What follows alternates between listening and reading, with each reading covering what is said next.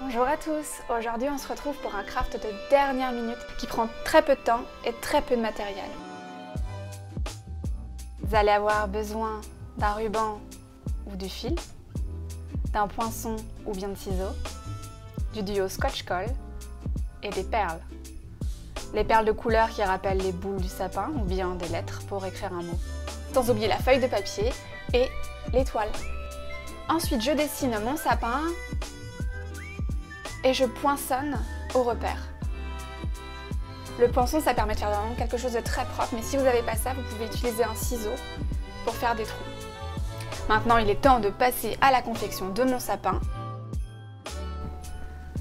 Je scotche à l'envers. Et maintenant, je vais pouvoir passer mes perles pour réaliser mes boules. Une fois que j'ai le nombre de perles souhaité, je vais passer mon fil dans le trou en face. Je retourne et je passe mon fil dans le trou qui est juste au-dessus.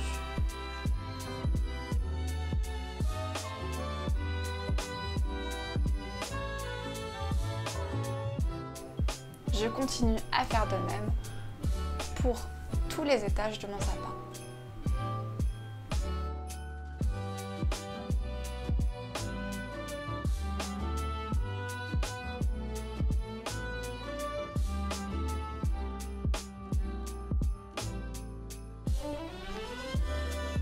Une fois qu'on est à la dernière rangée, on coupe le fil et on le scotche.